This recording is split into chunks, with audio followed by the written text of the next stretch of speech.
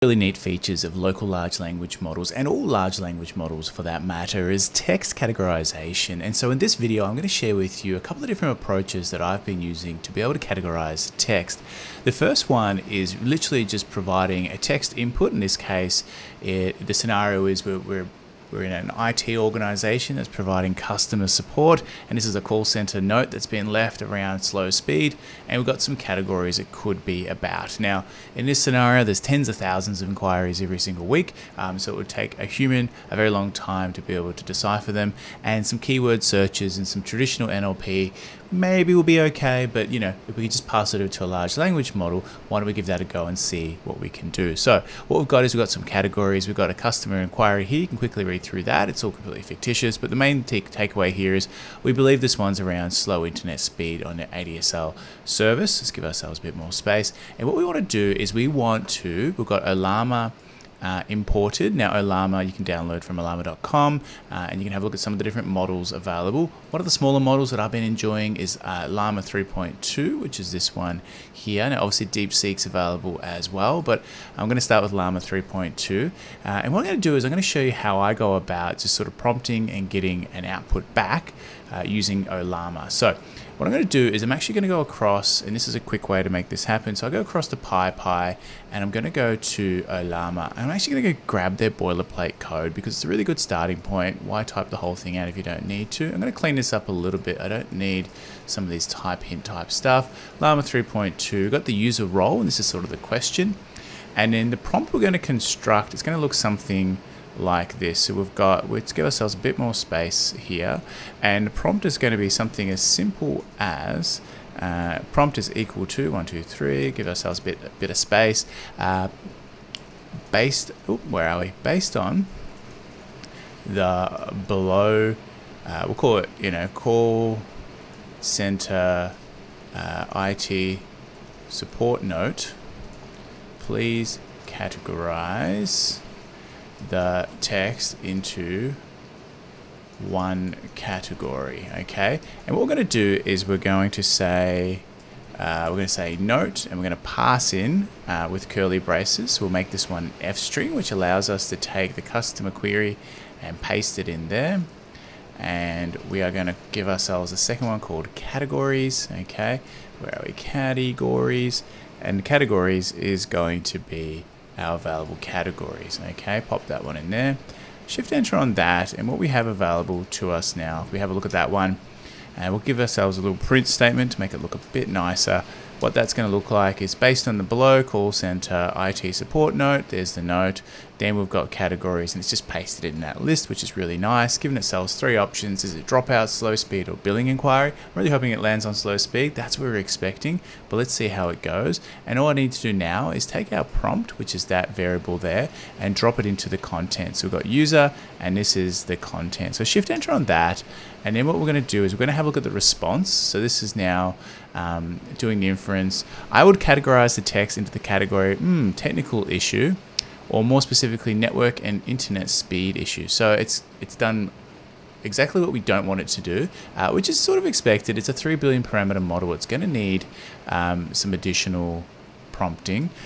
So only select from the above category. Okay, category, no other text. Okay, give that one a go. Not bad. Slow speed, did it straight away. Very small amount of additional prompting. But the question now is, how consistent is that? Yeah, I would select slow speed. Let's have a look. I would categorize this text as slow speed. I would categorize the text under the category of slow speed. So overall, it's not too bad. We are getting a lot of other information. We've got a couple of levers we can pull to make this better. So there's some of the parameters that we can start to play with. That includes things like temperature, top K and top P. And the way that sort of works is, think of it as when it's generating the next token, there's a probability associated with how likely that token is to sort of appear out in its training data. And so what we can do is we can dial the temperature all the way back to 0. Currently I think it's defaulted to 0.7, and so it has a more consistent sort of output.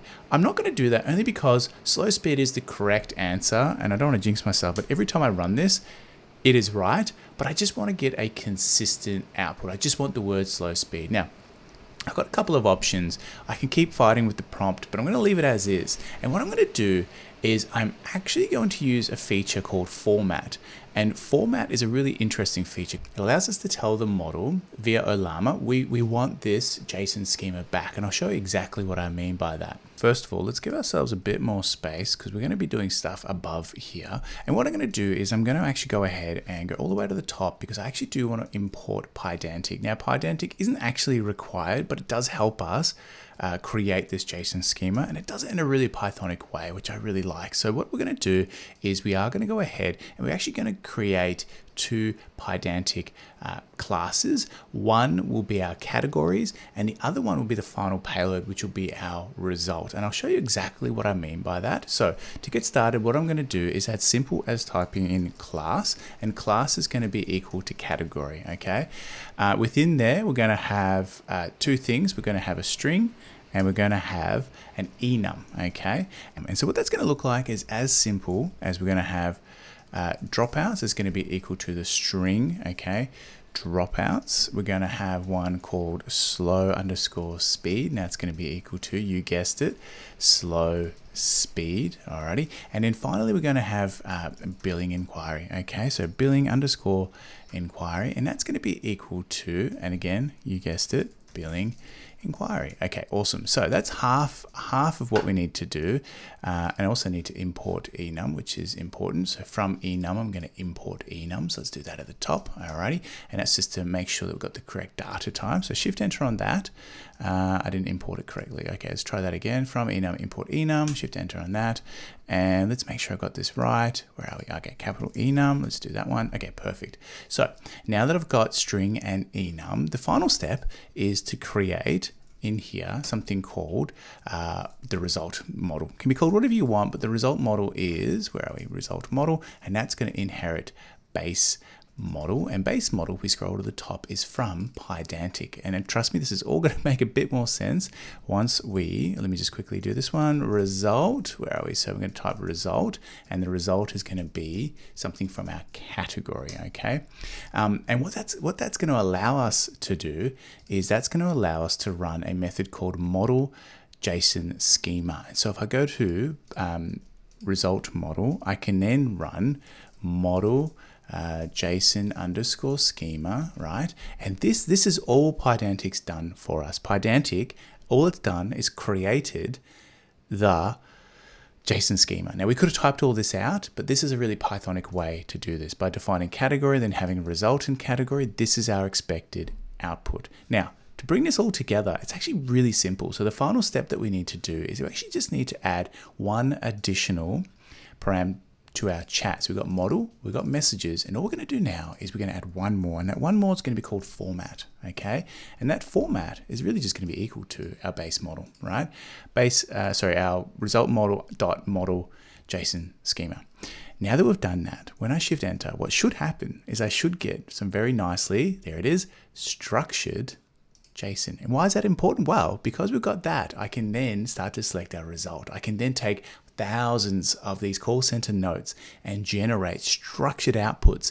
And what's really awesome about this, to really test it, if I was to say for I in range, okay, range 10, okay, and we go enter on that.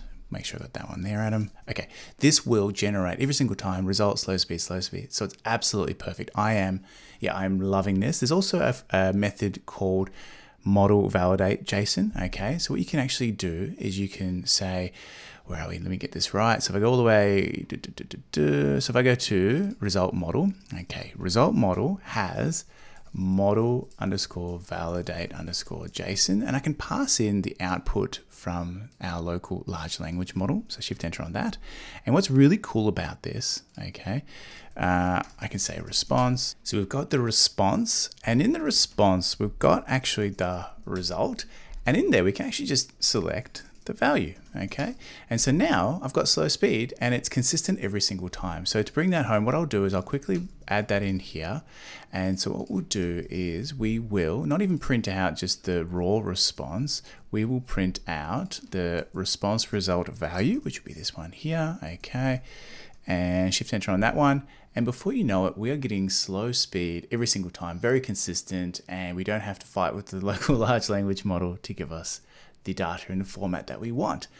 This is really cool. I think this is sort of the future of large language models. I don't see myself I don't see myself building a chat interface for any of the work that I do as a data scientist, data analyst. I really just want to take large volumes of text, get some values out of there, and then use it as part of my overall process. And this is a really good step in that direction. Look, if any of this is at all helpful, please consider subscribing. It really helps the channel, and I'll catch you in the next video.